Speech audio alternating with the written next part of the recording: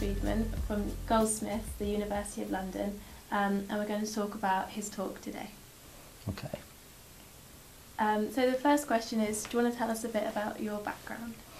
Well, I was in TV news for a bit and went into academia in the 90s, and I've always been interested in media policy, media regulation, and more recently media power.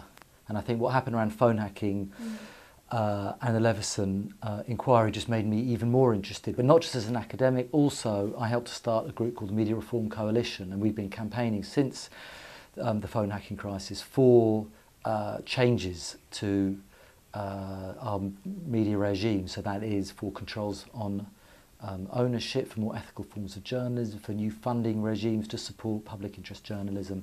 So I see myself, wherever I can, as both an academic and a researcher into media policy and regulation, but also as a media activist. Mm-hmm. And so how have those themes fed into your talk today? Well, the talk today is about two things. One is just trying to make sense of media power.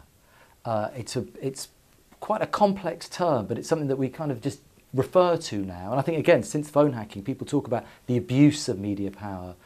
But the second half of this is about social media, that they've given us a new kind of power. And often, lots of people, for very good reasons, think that this is quite an emancipatory, progressive form of power, because I won't be told by governments or bureaucracies what to do. I can now blog, I can wiki, I can do lots of things. And it's as if somehow we're able to free ourselves from the constraints of the traditional legacy media power to do these new sorts of things, to tell new sorts of stories, to represent new communities and so on. And my talk is not dismissing that, but trying to say that we need to understand those developments in relation to an understanding of capitalism, that it is contradictory, that it provides us with fantastic opportunities, but also claws them back. Because at the heart of capitalism, there is this fundamental contradiction between its public good, public organisation, and the way in which it's actually organised for private profit. And that, for me, inflects lots of things, not least social media. So how do you think this dynamic with social media and power is relevant to young people today? Well, it's relevant to everyone. I guess it's relevant to young people because it's the bread and butter, increasingly their communicative experience.